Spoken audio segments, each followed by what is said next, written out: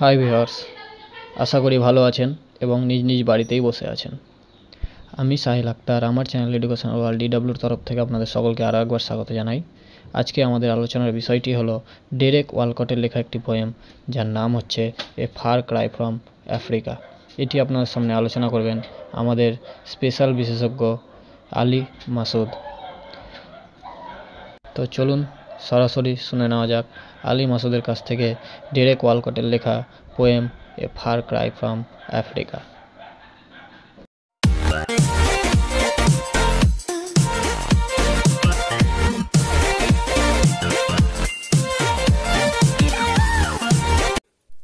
Hello বন্ধুরা, আজ আমরা ডিসকাস করব একটা poem A Far Cry from Africa by Derek Walcott. Derek Walcott হচ্ছে একজন সেন্ট লুসিয়ান পোয়েট, মানে ওয়েস্ট ইন্ডিজ বাড়ি, এবং তিনি একটা প্লে রাইটও ছিলেন। তিনি 1992 সালে নোবেল প্রাইজ জেতেন এবং তিনার একটা ফেমাস বই হচ্ছে ড্রিম অন মাঙ্কি মাউন্টেন। এটা একটা ফেমাস প্লে। এই পোয়েমটা তিনি লিখেছিলেন 1950-এর দিকে, যখন ব্রিটিশরা আফ্রিকাতে তাদের কলোনি বানাচ্ছিল। এবং এই সময় আফ্রিকাতে যখন ব্রিটিশরা কলোনি বানাচ্ছিল, তাদেরকে আটকাবার জন্য আফ্রিকার কিছু কিছু লোকাল ট্রাইব, যেমন কিকিউ ট্রাইব, যাদেরকে মাও মাও ফাইটার্স হিসাবে জানা যেত, তারা 8 বছর ধরে তাদের সঙ্গে লড়েছিল। এবং এর ফলে অনেক কাটাকাটি হয়, মারামারি হয়, দুই পার্টিরই লোক মারা যায়। তো এই ব্যাকগ্রাউন্ডে এই এ ফার ক্রাই ফ্রম আফ্রিকা এটা ডেরেক ওয়ালকট লিখেছেন। এবং এখানে তিনি যুদ্ধের যে হাহাকার যে পরিণাম, যে যুদ্ধতে কোনো এক পার্টির ক্ষতি হয় না, দুজনারই ক্ষতি হয়, যুদ্ধতে হিউম্যানিটি বলে কিছু থাকে না, এই যে এইসব জিনিস এই পোয়েমটা দেখিয়েছে। তো চলো পোয়েমটা শুরু করা যাক। এ wind is রাফলিং the টাউনি পেল্ট of Africa. রাফলিং মানে বয়ে যাওয়া। এখানে বলছে যে একটা হাওয়া বয়ে যাচ্ছে কিসের উপর দিয়ে? টাউনি প্লেট। টাউনি মানে ব্রাউনিশ, বাদামি কালার, পেল্ট মানে লোম। মানে এখানে একটা অ্যানিমাল ইমেজারি দেওয়া হচ্ছে। সাপোজ আফ্রিকা হচ্ছে একটা অ্যানিমাল, কোনো একটা জন্তু যার বাদামি রঙের লোম আছে, এবং সেই লোমের ওপর দিয়ে হাওয়া বয়ে যাচ্ছে। এখানে লোমগুলো কি? এখানে লোমগুলো হচ্ছে ঘাস। আফ্রিকায় চিরকাল গরম থাকে, সূর্যের আলো পড়ে পড়ে কি হয়েছে, ঘাসগুলো ব্রাউনিশ কালার হয়ে গেছে, এবং এই ঘাসের উপর দিয়ে হাওয়া বয়ে যাচ্ছে। কিকিউ quick as flies Batten upon the blood stream of the ভেল্ট। কিকিউ হচ্ছে এক ধরনের লোকাল ট্রাইব, যাদেরকে মাও মাও নামেও জানা যেত। এবং এরা কি করছে? ফ্লাইজদের মতো, ফ্লাইজ মানে মাছিদের মতোই তাড়াতাড়ি তারা কি করছে, ওই ব্লাড স্ট্রিমের কাছে যাচ্ছে। মানে এখানেও একটা ইমেজারি দেখাচ্ছে যে যেমন করে কোথাও রক্ত পড়ে থাকলে মাছিরা সেখানে যায় এবং সেখানে কি করে ব্যাটেন হয়। ব্যাটেন মানে পুষ্টি নেওয়া, নারিশমেন্ট হওয়া। মাছিরা রক্ত খেয়ে পুষ্টি পায়, আর এখানে কিকিউরা কি করে? রক্ত ঝরিয়ে তৃপ্তি পায়। কোথায় তারা রক্ত ঝরায়? ভেল্টে। ভেল্ট মানে তৃণভূমি। তৃণভূমির ওপরে যুদ্ধ হয়েছে, সেখানে রক্ত ঝরিয়ে দিয়েছে কারা? কিকিউরা। ক্রপসেস আর স্ক্যাটার্ড থ্রো এ প্যারাডাইস। প্যারাডাইস এখানে একটু আইরনিক্যাল ব্যাপার চলে এসছে, যেহেতু যেখানে যুদ্ধ হয়, যেখানে মার খুন কাটাকাটি হয়, সেটাকে প্যারাডাইস বলা যেতে পারে না। তো এখানে কবি বলছেন যে না, ওটা প্যারাডাইস। অবশ্যই আফ্রিকা প্যারাডাইস, এটা ন্যাচারাল প্যারাডাইস। এখানে গাছপালা বেশি, এখানে সবুজের সংখ্যাটা বেশি, তার জন্য একে প্যারাডাইস বলা হয়। কিন্তু এই প্যারাডাইসে এখন কি হয়ে আসে? লাশ, চারিদিকে লাশ ছড়িয়ে আসে। Only the অর্ম কর্নাল of carry-on cries. এখন যে লাশ, এই লাশগুলোর কর্নালকে, এখন লাশগুলোর কর্নাল বা লিডার, এই লাশগুলোর যে মালিক, সে হচ্ছে অর্ম, পোকা। এখন এই লাশগুলো মরে পড়ে আছে, এদের আর কেউ নেই, এদের শুধুমাত্র এখন পোকারা আছে। এবং পোকারা চিল্লিয়ে বলছে, West no কম্পেশন on this separate dead. এই যে আলাদা আলাদা মানুষগুলো মরেছে, মানে এখানে ব্ল্যাকরাও মরেছে, হোয়াইটরাও মরেছে, এই যে সেপারেট ডেড, তো এদের উপর কোনো দয়া দেখাও না। কম্পেশন মানে দয়া, এদের উপর কোনো মায়া দেখাও না। কারণ বেঁচে থাকতে এরা যুদ্ধ করেই মরছে, তো মরার পর এদের উপর আমাদের দয়া দেখাবার কোনো দরকার নেই। Statistics justify and scholar sees the salient of colonial policy. এখানে স্ট্যাটিস্টিক মানে পরিসংখ্যান বা অফিসিয়াল কাউন্টার। মানে কোনো জায়গায় কোনো হাদসা হলে, কোনো যুদ্ধে কোনো কেউ মারা গেলে এক ধরনের দল থাকে যারা গোনে যে কটা লোক মারা গেল, কটা লোক বাঁচলো, এই যে যারা গণনা করে, তাদেরকে বলা হয় স্ট্যাটিস্টিক। অ্যান্ড স্কলার্স মানে জ্ঞানগণ্য ব্যক্তি, এখানে মিডিয়াকেও বোঝানো হয়েছে, কোনো উঁচু পদের কোনো লোককেও বোঝানো হয়েছে। তো তারা কি করে, তারা জাস্টিফাই করে এটাকে, মানে যে ওয়ারটা হলো, যে যুদ্ধটা হলো, সেটাকে তারা কিভাবে জাস্টিফাই করে, তারা বলে যে এ হচ্ছে কলোনিয়াল পলিসি, মানে কলোনিয়াল প্রতিষ্ঠা করতে গেলে, কোনো এক জায়গায় কলোনি বসাতে গেলে এরকম একটু খুন খারাপি তো হবেই, এগুলো হচ্ছে colonial policy. What is that to the white child hacked in bed? আচ্ছা, তাহলে যে সাদা ছোট্ট শিশুটা যে বিছানায় মরে পড়ে আছে, যাকে মেরে দেওয়া হয়েছে, ওটা কি, ওটাও কি কলোনিয়াল পলিসির মধ্যে পড়ে? এখানে কবি প্রশ্ন করছে যে তাহলে ওটাও কি কলোনিয়াল পলিসি? তাহলে হিউম্যানিটি কোথায়? যে একটা বাচ্চা ছেলে বিছানায় মরে, ওকে মেরে ফেলে দেওয়া হয়েছে, তাহলে এখানে হিউম্যানিটি কোথায়? এরকম প্রশ্ন করছে। Two savages expandable as Zeus, এখানে নাজিস দিকে রেফার করছে। হিটলারের টাইমে নাজিরা কি করতো, জিউস দিকে মেরে দিত। তো সেম ও বলছে যে ও আচ্ছা এভাবেই, মানে তাহলে না জিউস দিকে যেভাবে মেরেছিল, তাহলে এখনও কি ওভাবেও জিউসদের মতো এদিকে মারছে?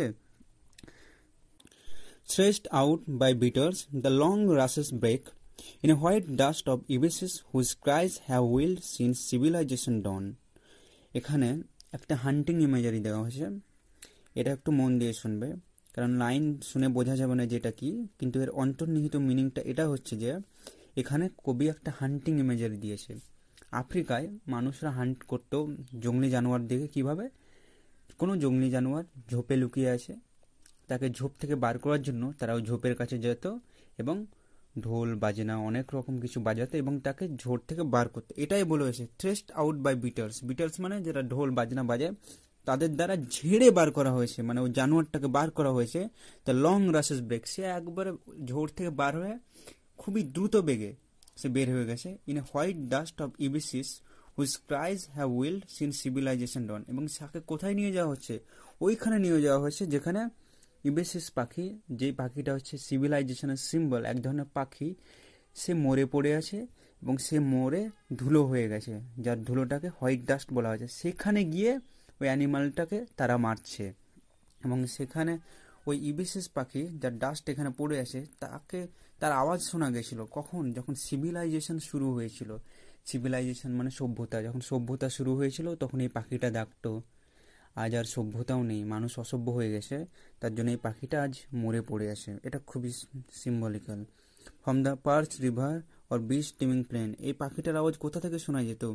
পার্চ রিভার মানে সূক্ষ্ম রিভার, বিচ টিমিং প্লেন মানে প্লেন ফিল্ড উইথ বিস্ট, মানে এমন একটা জায়গা যেখানে সবই beast.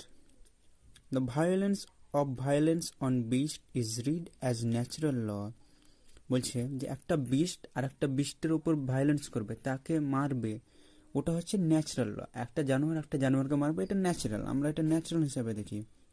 But আফরাইট man six his divinity by inflicting pen, যে কিন্তু একটা মানুষকে মারছে এবং সে ডিভাইন হতে চাইছে, এটা কেমন, মানে একটা মানুষকে কষ্ট দিয়ে সে ডিভাইন হতে চাইছে।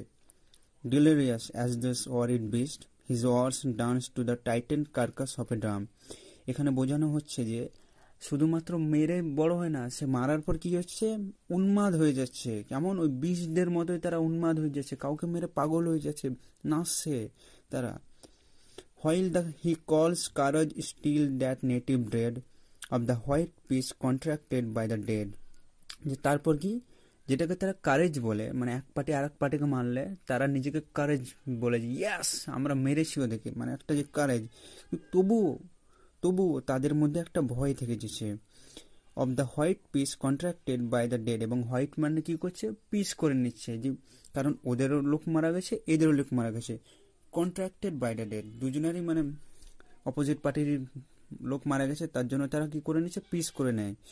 Again, brutish necessity whips its hands upon the napkin of a dirty cause. কিন্তু আবার ব্রিটিশ নেসেসিটি মানে কঠোর প্রয়োজনীয়তা, আবার প্রয়োজন পড়ে আবার তারা নিজেদের হাত গান্দা করে, যেখানে বলা হয়েছে it's hands upon the napkin of dirty cause. Napkin, একটা ন্যাপকিন যেখানে আমরা হাত মুছি, সেই ন্যাপকিনটা যদি কোনো ডার্টি কজের সঙ্গে আমরা সেটাকে তুলনা করি, তো তার ওপর যখন আমরা হাত মুছি, তার মানে এটা হচ্ছে যে আমরা খারাপ কাজটা আবার করছি। Again A West of power composition, আবার আমাদের দয়াময়া সব নষ্ট হয়ে যায়। কোনো মানুষ যুদ্ধ ছেড়ে শান্তির পথে এলো, পিস কায়েম করলো, আমরা তাকে দয়া দেখলাম যে যা মানুষটা শুধরে গেছে, কিন্তু আবার সে কী করলো, আবার ওই খারাপ পথে গেল, আবার খারাপ কাজ করলো। এখন কি হলো, আমাদের দয়া যেটা আমরা দেখিয়েছিলাম সেটা আবার নষ্ট হয়ে গেল। As with Spain the gorilla রেসেলস with the Superman. আচ্ছা, যেমন করে স্পেনে গরিলারা সুপারম্যানদের সঙ্গে লড়াই করে। I who am পয়জনড with the blood of both, where shall I turn divided to the when. এখানে কবি নিজের পার্সোনাল কথা বলছেন যে আমি বিষাক্ত হয়ে গেছি এই দুজনারই রক্তের দ্বারা। আমার মধ্যে এই দুজনারই রক্ত বইছে, আমার মধ্যে আফ্রিকানদের রক্ত বইছে, আমার মধ্যে ব্রিটিশদের রক্ত বইছে। এখানে একটু জেনে নেওয়া দরকার যে কবির যে গ্র্যান্ডফাদার ছিল তিনি ছিলেন হোয়াইট এবং তিনার গ্র্যান্ডমাদার ছিল ব্ল্যাক, তো তার মধ্যে দুজনেই রক্ত বইছে। হোয়ার shall I turn divided to the when. আমি কোন দিকে যাব, কাকে সাপোর্ট করব? আরে আমি তো শিরা থেকেই বিভক্ত, আমার শিরাতে যে রক্ত বইছে সেটাই তো দুরকমের, তাহলে আমি একরকম পার্টিকে কিভাবে সাপোর্ট করব? I who have cursed the drunken officer of British rule, how choose between this Africa and the English tongue I love. এখানে কবি বলছেন যে আমি ব্রিটিশ রুলের যে ড্রাঙ্কেন অফিসার, মানে এখানে কবি বলতে চাইছেন যে ড্রাঙ্কেন লাইক রুল, মানে ব্রিটিশদের যে ইনজাস্টিস রুল সেটাকে আমি ঘেন্না করি। আমি ব্রিটিশদের ঘেন্না করি না, আমি ব্রিটিশদের যে ঘেন্না রুল সেটাকে আমি ঘেন্না করি। আমি কিভাবে আমি চুজ করব বিটুইন দিস আফ্রিকা, এই আফ্রিকা ও ইংল্যান্ডের মধ্যে। ইংল্যান্ডের যে ভাষা মানে ইংলিশ ভাষা সেটাকে আমি ভালোবাসি, সেই ভাষায় আমি লিখি, সেই ভাষায় আমি কথা বলি। So how can I choose between this Africa and the English tongue I love? Betray them both or give them back what they give. বলছে আমি কি দুজনাকেই বিট্রে করব, নাকি তাদেরকে সেগুলো ফেরত দেবো যেগুলো তারা আমাকে দিয়েছিল? How can I face such slaughter and B কুল। আমি কিভাবে এইসব খুন খারাপ সহ্য করব এবং চুপচাপ থাকবো, কুল হয়ে থাকবো? How can I turn from Africa and leave. আমি কিভাবে এই আফ্রিকার থেকে মুখ ফিরিয়ে নিয়ে বাঁচবো? আশা করছি ভিডিওটা একটুও হলেও তোমাদেরকে হেল্প করে থাকবে। যদি হেল্প করে থাকে তাহলে জানবো যে আমার ভিডিও বানাটা সার্থক হয়েছে। ধন্যবাদ। তো বন্ধুরা, এটাই ছিল আমাদের আজকের আলোচনা। আশা করি আলোচনাটি ভালো লেগেছে আপনাদের। যদি ভালো লেগে থাকে তাহলে লাইক করবেন এবং বুঝতে অসুবিধা হলে কমেন্ট করে জানাবেন এবং আপনাদের বন্ধুদের সঙ্গে আমাদের ভিডিও লিঙ্কটি অবশ্যই শেয়ার করবেন। আমরা আবারও আসবো আরও পরবর্তী কিছু আলোচনা নিয়ে। সুস্থ থাকুন, ভালো থাকুন, ধন্যবাদ।